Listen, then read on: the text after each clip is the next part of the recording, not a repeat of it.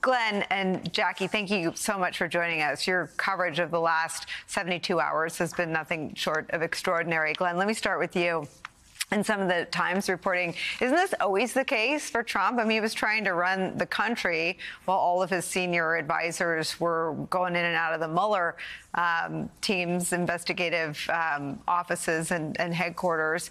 Now he's trying to run for president a third time, and most of the people that surround him are either co-defendants or witnesses against him.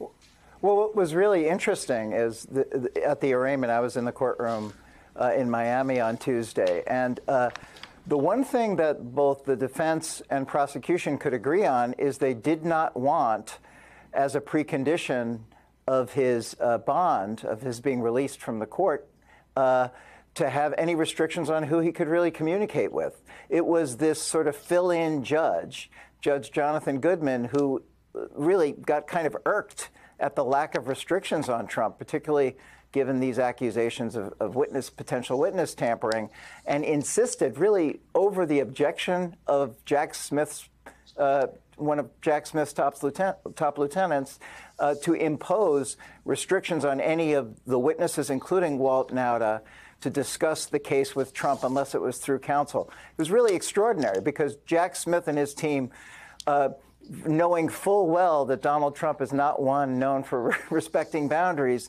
really understood how dangerous this could be. They want to prosecute Trump for what has happened. They don't necessarily want to have this complicated by having revisiting the conditions of Donald Trump being released from custody. It's such an interesting conundrum for a normal person. We know from covering Trump for 7 years that he isn't normal and that he's totally he's not, nothing gives him pause. I mean, what we call witness tampering, he calls just doing business. I mean, how do his lawyers bake in sort of how he rolls with the defense they're going to try to mount, Glenn? Well, I think sort of a threshold question, who are those lawyers going to be? You know, again, one of the most consequential moments of that arraignment was when Christopher Kise and Todd Blanche, the two people who were representing him in court, said that they intended to be permanent counsel. That kind of came as news to all of us because in the prior 48 hours, we've been hearing all these rumors about Trump appealing to other Florida-based lawyers who might be his counsel. And I don't think it's beyond the realm of possibility that there will be new lawyers introduced. But yeah, this is an incredibly difficult job for any attorney representing him. And it's really compounded by the fact that Boris Epshteyn, who is sort of playing this shadowy role as both Trump's legal counsel, political consigliere, and public relations person, is someone who seems to be having significant conflicts with the previous legal team. I mean, James Trusty quit, Rowley quit. No one seems to be able to sort of get along with Boris. So I think another fundamental question is whoever is brought into this, and we are talking about serious potential jail time, are they still going to have to deal with the complicating factor of Boris Epshteyn talking to the boss and sort of undercutting them at every step of the way? And it's interesting, Jackie. I mean, Boris has the role that Rudy played sort of around the Mueller probes and the impeachment trials.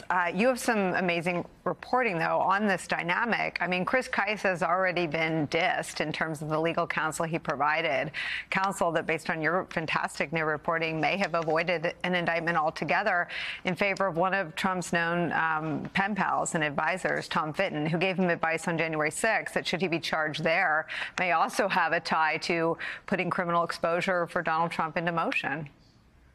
Yeah, Nicole, and I just have to give my colleague Josh Dawsey a major shout out. He took the lead on this piece and somehow managed to byline 3 different pieces yesterday on this Mar-a-Lago documents case alone.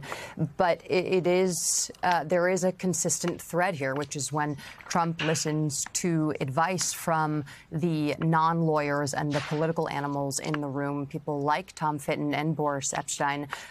Tom Fitton, who is the head of Judicial Watch but not a lawyer, and Epshteyn, who is a lawyer but has never actually tried a case. If you ask the other lawyers on Trump's legal team, and whom they all have vehemently disagreed with when it has come to Boris's legal strategy, he has ended up in these predicaments and now is facing indictments in 2 different cases and these most recent federal charges. But in our story, Christopher Kise, who was brought in to become this, to professionalize the operation, he was quickly sidelined after this approach that he presented of trying to go to the DOJ with a more cooperative stance in resolving the situation was rejected by Trump. And that shouldn't really come as a surprise to those who have covered him for the last 8 years. This is someone who has consistently doubled down in his and continued to engage in illegal or potentially illegal activity, eschewing lots of different legal voices around him at all times, really no matter the topic that he's faced with, whether he's in the White House or now post-presidency.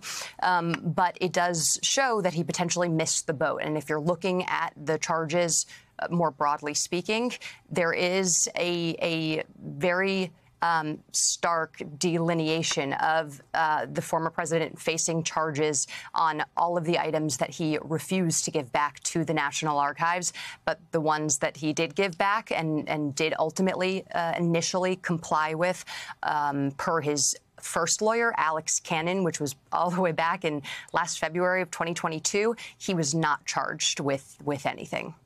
Well, it's such an important point. Mary McCord is also along with us. She's a former top official in the Justice Department's National Security Division.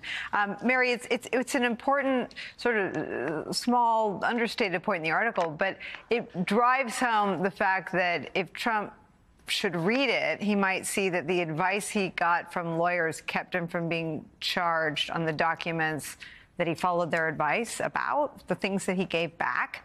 That's not what DOJ came for. They didn't come for things that were mishandled, which is a potential crime. Initially, not given back to NARA, which could have been a potential crime. They took the position, and this isn't technically accurate from a legal standpoint, but they seem to have taken all that ends well is well, and you won't be charged. That may or may not be a sound criminal defense, but it worked. And the things that he was charged for were the things that we still don't know for sure are back in the possession of the federal government. What do you make of the Times and the Post? Pretty amazing reporting of a story that's happened over and over again. I mean, Trump's sort of, lawyer roulette happens every time Trump's under legal scrutiny. And here we go again. Yes. And, I think that the approach that we've now read about that Chris Kise wanted to take, that's the approach I would have expected really of any competent attorney who was trying to do the best for his client. He just had a client who just does not want to listen to his attorney's advice when it's not consistent with whatever he personally feels is the right thing to do. And I think that's, really coming back to harm him in this instance. And it's interesting because Mr. Trump keeps talking about this is just about the Presidential Records Act. And under the Presidential Records Act, I had the authority to take all of these records. I have the authority to decide what's mine, what's personal, and what's not. And there's a couple of problems with that. One is he's just legally wrong. The Presidential Records Act explicitly by statute made clear that any documents or information that refer to official business of the president are not the president's personal records. They're not the former president's personal records. They are the records of the government. And it's the archives who will decide, is there anything in those boxes that is purely personal, and will send it back. And so he relies on this. But the interesting thing, and to the point you just raised, Nicole, was even violations of, federal records, like taking federal records that aren't classified, can violate another provision of law. But the government wasn't interested in that. The government got involved in this to begin with because the National Archives said there's a whole bunch of stuff missing that is presidential records that we need for history, we need for the archives. And it's only once they realized that there was classified information in those boxes did they involve the Department of Justice. And this could have all ended very shortly thereafter if there had been cooperation. And we've said this over and over again, you, me, Andrew, who's on, I know with you, that this didn't have to go down this way. And, I really, in some strange way, almost pity anybody who takes a chance to be Mr. Trump's lawyer, because it tends to not end well. And in fact, I don't know why anybody would do it anymore. And Mr. Kais is right in there again.